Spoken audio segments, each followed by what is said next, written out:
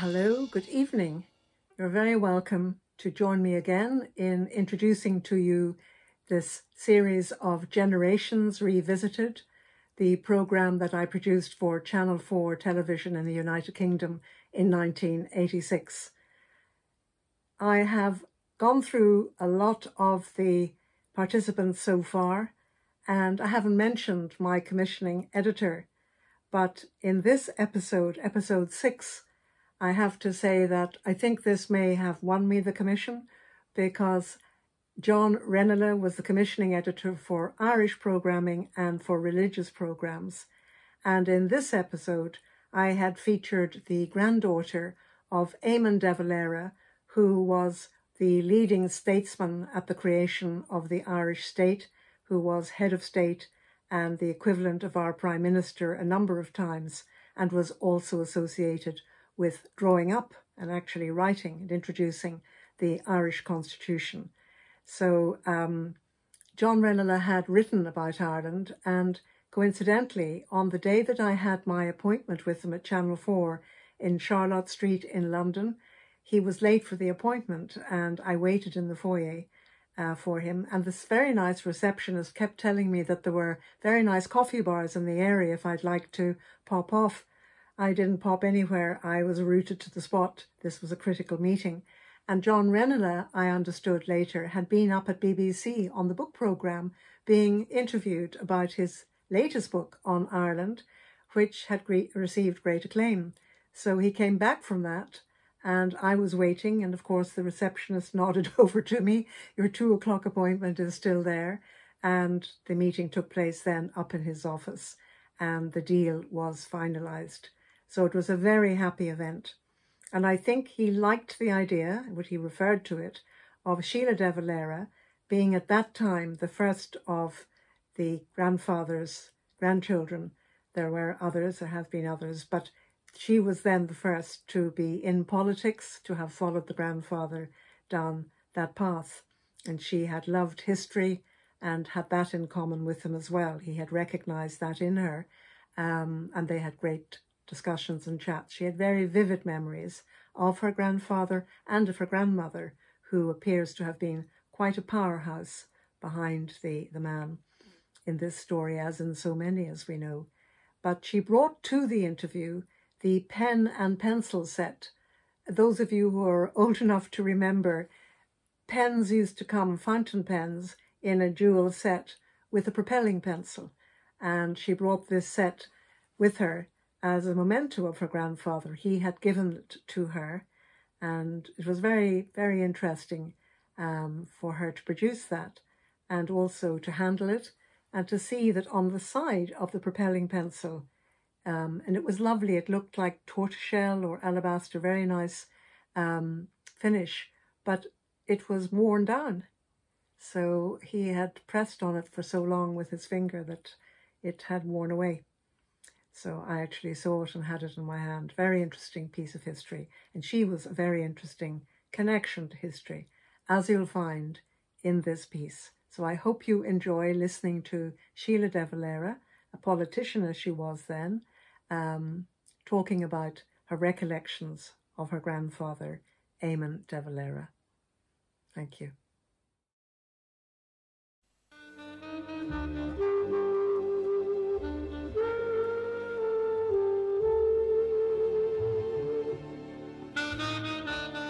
Sheila, I'd imagine most people find it hard to resist the temptation when they meet you to ask you about your grandfather, and I'm not going to resist it. But does that irritate you? No, it doesn't. I think many people are curious about the kind of relationship a grandfather and granddaughter has when that grandfather happens to be very well known, both nationally and internationally. And so I suppose it's a question I am asked very often, but it's certainly understandable. I had an opportunity of knowing him very well because he didn't die until I was 20 years of age. And so I suppose I was lucky to see him both as a figurehead politically, as well, of course, as a grandfather, and one that loved to have his grandchildren around him. And perhaps many people might find it hard to believe because they sort of look on him as a very aloof figure. But he was a family man, very much a family man. And of course, because of his political involvement all through the years. I think this might have been making up for the loss of family life early on in his political career, because very often he was away, and indeed older members of the family, my father's older brothers and sisters, and when they were very young, they didn't even know him. I mean, I remember my father telling a very interesting story where there was a newspaper report of my grandfather. I think he was in jail at the time, or he had made an escape. And one child said to the other, "Who's this fellow de Valera anyway?" And my grandmother overheard them. And I think it was my Aunt Maureen said, "Well, I'm not too sure, but I think he's Mummy's father." So, you know, it was that difficulty, I suppose, and he lost out in the early years of a family, but certainly he loved to have us all around him. So your being the daughter of his youngest child led to your seeing more of him? Yes, well, I think we all did, because the eldest grandchild was Nora, and she had a tremendous talent for mathematics, and so, you know, he obviously shared in that because he had a tremendous interest in mathematics. I think it was Einstein that said that he was one of the 9 people at the time who understood his theory of relativity. So he obviously had a very good knowledge of maths. And I remember him saying that he would have liked to have had the opportunity, if politics hadn't encroached on his academic life, he would have liked to have had the opportunity of furthering his interest in mathematics. But that wasn't to be. Did you see him regularly?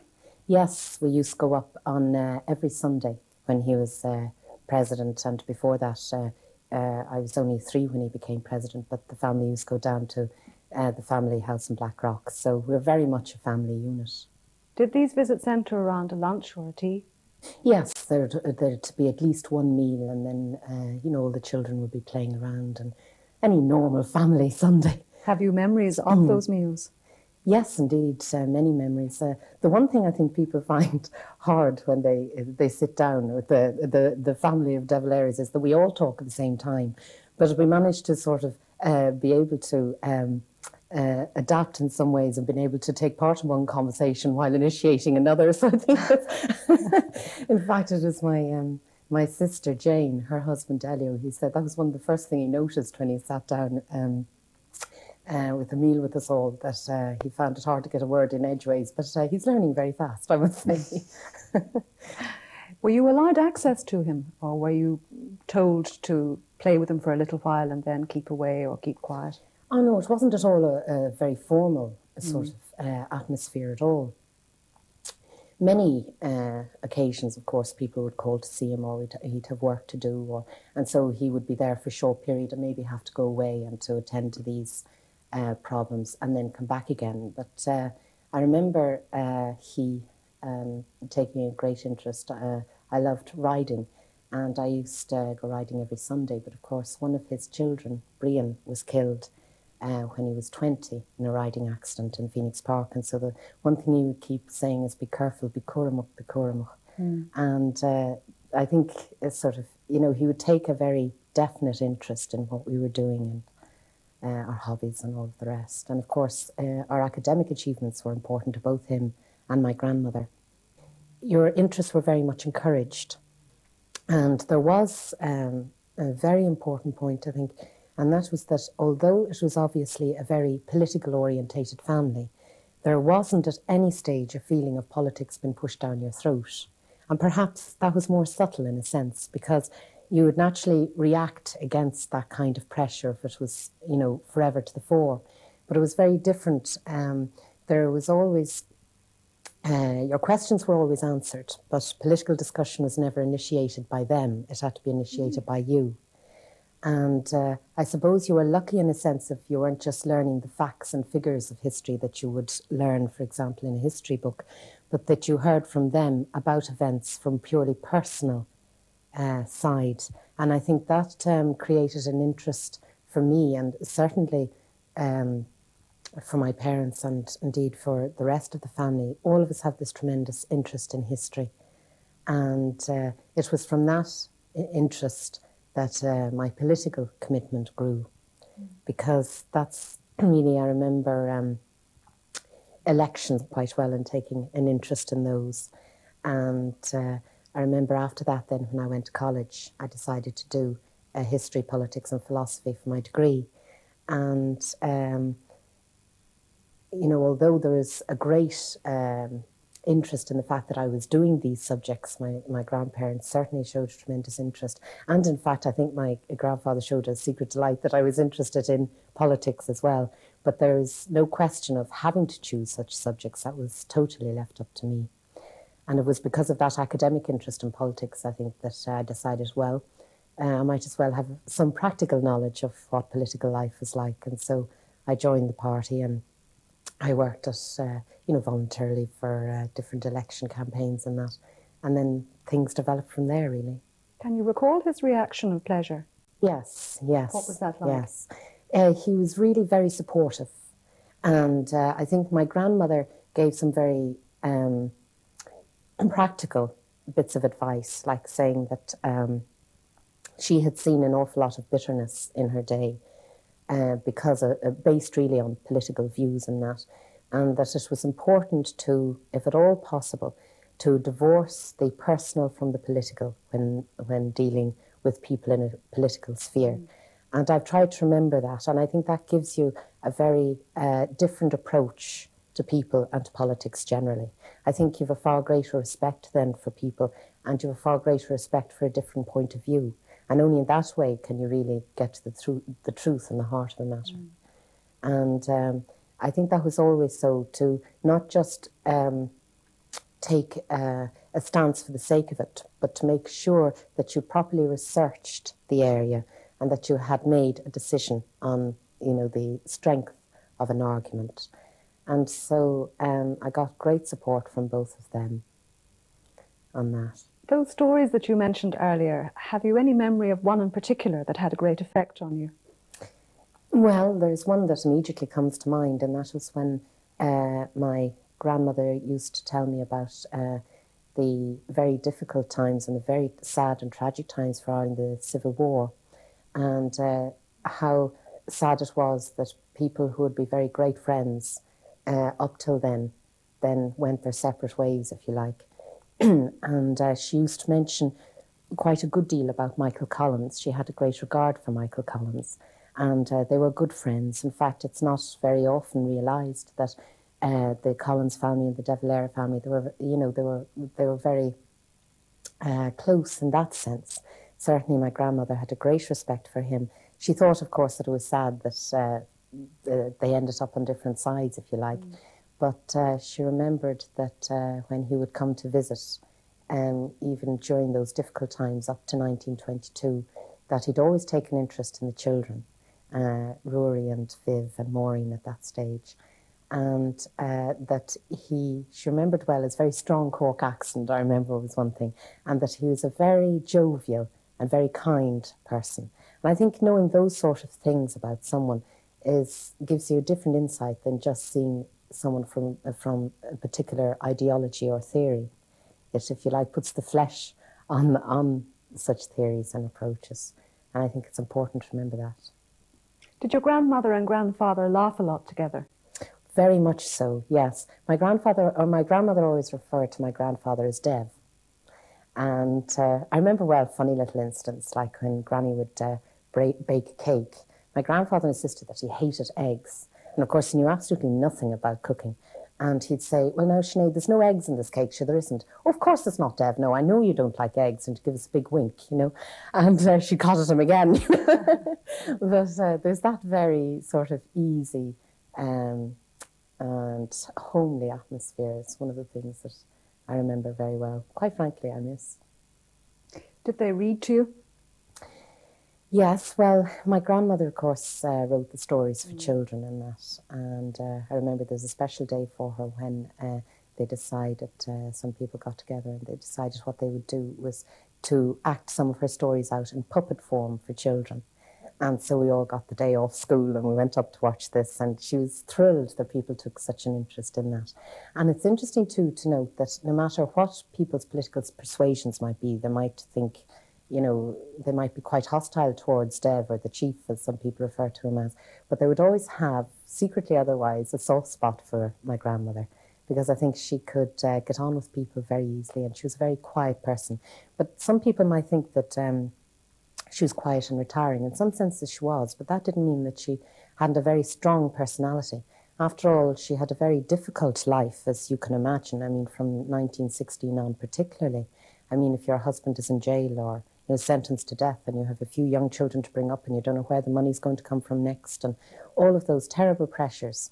And yet she was really the person to have brought her 7 children up, and so that she had to be a strong person to cope with all of those things. Do you recall being aware of her strength when you were small? Yes, very much so. She was someone that you could depend on very much. She would always listen to what you had to say. She wouldn't just decide, right, well, this is, the formula. You go through with this and you'll solve your problem. She listened to you, and she had great time, especially for younger people, and a great respect for your view, even though you might only be young. But certainly as we got older and went through college and that, she was always interested in how we got on, and the friendships we made, and, the day-to-day things that are important to us. What would have annoyed her? It would have been difficult to say, really. I know that she liked children to have manners. She didn't like children to crawl all over the place, and that she wanted them to have respect for grown-ups, but equally she wanted the grown-ups to realise that the children weren't just, little appendages. I mean, these were little persons all of their own. And so it would have annoyed her if there hadn't been that kind of rapport. And what did she do about that? Well, even if the parent was there, she'd correct the child directly. Really? Yes, she was very direct, yes. In fact, she was known as Jenny. She was only, my sister Jane is called after her, but she was only known as Sinead when she went into the Gaelic League. And she was known as Jenny by every other member of the family. And her sister, her niece was once heard to refer to ruthless Auntie Jenny. So that'd be my grandmother. So she was very strong, yes. Did you speak in Irish all the time at home? Some of the time, but not all. I mean, my grandmother was very, very good at helping you out and teaching Irish, which she did for many members of the family. And but it was very much whatever way you wanted to converse. There was nothing that was, there were no hard rules and regulations that had to be followed. It was all a very easy atmosphere. The best way really to, conjure up an interest and a commitment to anything really, isn't it? First of all, to create the interest. And from there, then you begin to, have certain subjects and certain subjects and that would become your friends, rather than a particular difficulty that had to be overcome. Do you ever remember doing anything to make your grandfather angry or displeasing him in any way? I'm sure I did. I just can't remember them, but I'm sure I must have done. Did it matter a lot to you to please them? Yes, in the sense that, as I was saying earlier, it's nice to feel that you're approved of. But I mean, everyone has this need for affiliation and for love within a family, and that was very much there in ours. Did you have a clear idea growing up of what would have annoyed them or incurred their wrath?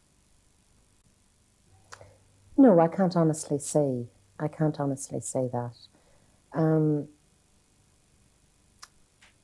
I can't think of any instance that, I would immediately have said that would be unwise to do. That wouldn't be acceptable. No. I suppose most people would think it was a great advantage coming from such a dynastic family. But were there any disadvantages? There were, of course. And what were they? Well, the disadvantages being that, as you said at the outset, when people meet you for the first time, they immediately tag on to the name. And so very often you get a reaction for or against, that they judge you, they prejudge you, if you like, on their views or what they might have heard about your family or that. But I think people are willing enough to accept you then when they get to know you. And I think there's some French proverb or something to say that if you do happen to have a name that's well known, the important thing is for people to know you by your first name, in the sense that then you've really managed to put across your own identity and they accept you for what you are and not what they think that you should be. Did you feel special when you were growing up? No, no. Certainly not. Again, it would have been my grandmother that would have had an influence. She would have said, people will only think well of you for what you do yourself, and that's really the only thing that's worthwhile, what you achieve by your own effort. And I think that is, for all of us, something that I think we would go along with. Did he depend on her a lot? In many ways, yes, because even through the years when he would be writing speeches or whatever, he would always ask her view, and very often she would disagree with it. And she'd say, oh, no, Dad, you couldn't possibly say that, or you couldn't possibly feel that. Do you not know that, you know, that mightn't be acceptable in that form or whatever? And she was marvellous at finding quotations. You know, very often they go down well in speeches, and she was great at that. I mean, she'd say, oh, yes, I have something that would be very appropriate there. And she'd go off to a book or something, and she would find this for him. That's another thing I think that she instilled in us, a love of books. I know that sounds terribly dull, but it is something that I share too, yes. Did she encourage you to any particular kind of reading? No, anything at all. But again, it would have been because of her interest in history and that, you know, that I would naturally, I suppose, from that influence have gone on and found that that was my primary interest too. And so I'd read anything and everything of a historical interest. At what sort of age? Well, even I remember from 11 on showing, 11, 12, showing that this kind of interest. I remember even at primary level, we had these little tiny yellow books, very different to what's on the curriculum nowadays. But they were little history books, and we had the McCarthy books as well, the history books when we grew older.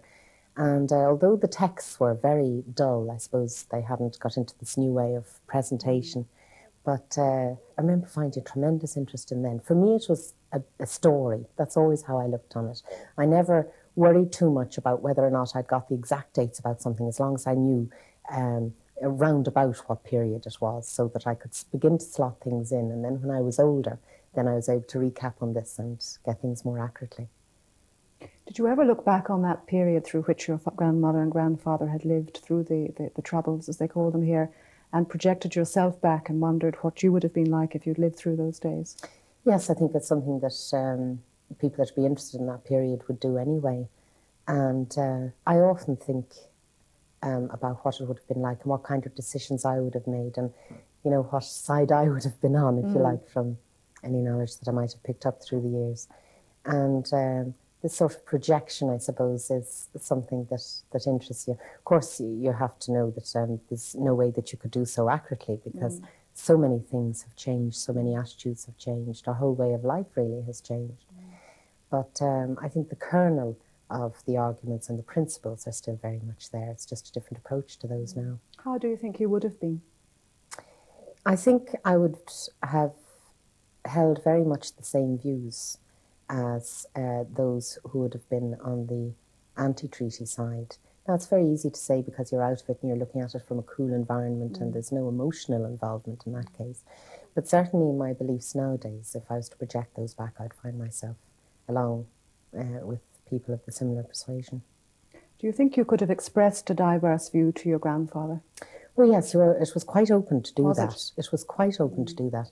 And in fact, you'll find that even around the family now, if you're discussing things, you'll probably find each person has a different view, but that there is this climate where discussion is very important, and that although, you know, you really have to make sure that you have your argument straight to go in there fighting, you know, I think it's a very healthy attitude to have, actually, because it clarifies your own view.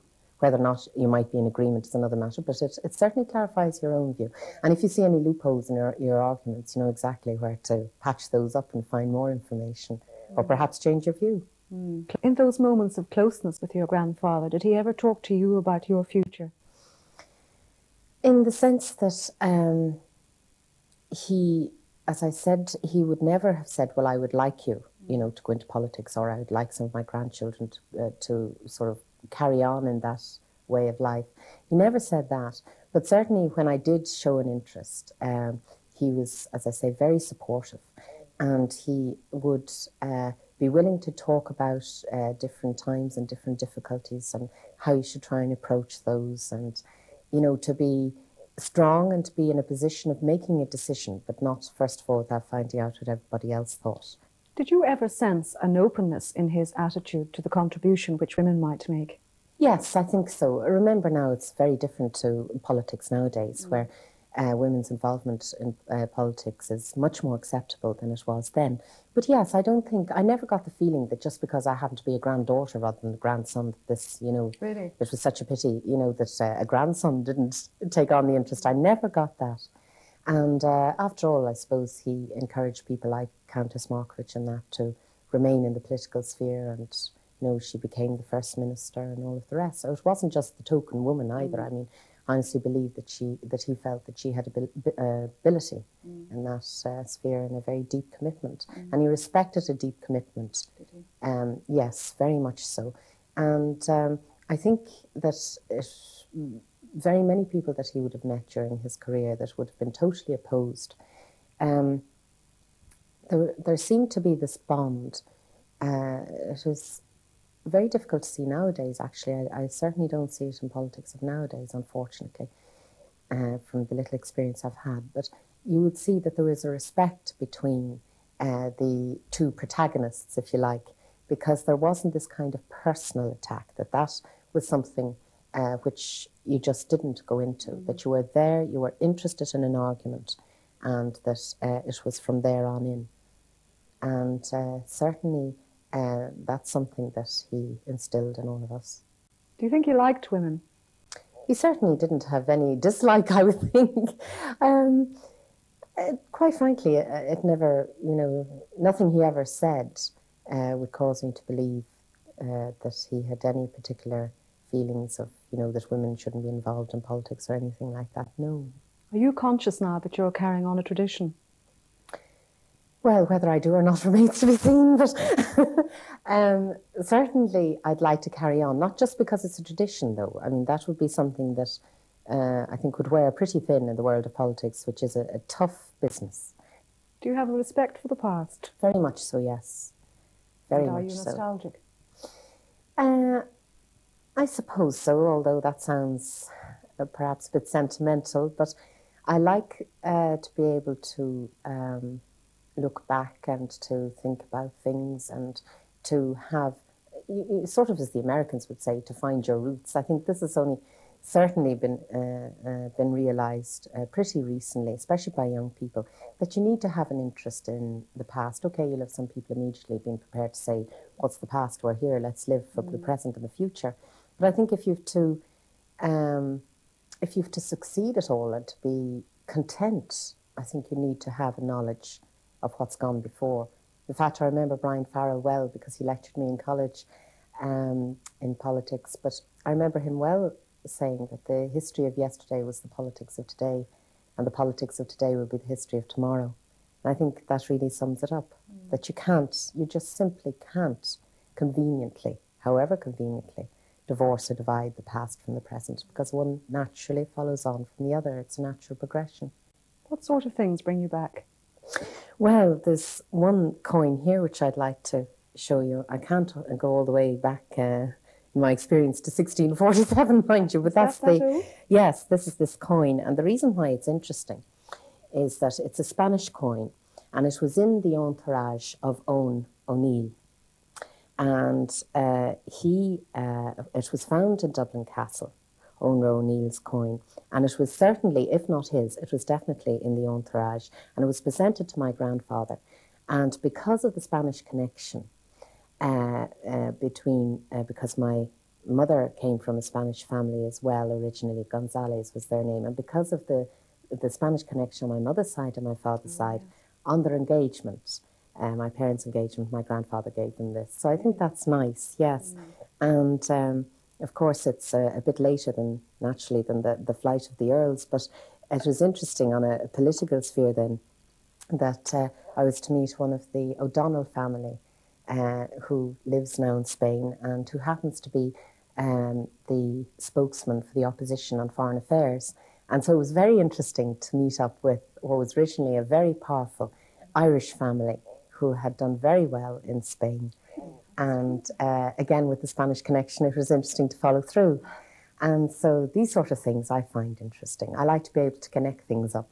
And what is this you brought? Oh, this is just, for me, it's just special because it's the pen and pencil set that my grandfather wrote the Constitution with. Oh, my goodness. And so it's nice. And the interesting thing is that you might see here on both pens, he's carved this little bit away because it made it much easier to hold the pen. As you can see, it's much more comfortable to hold with that little piece taken out of the pen.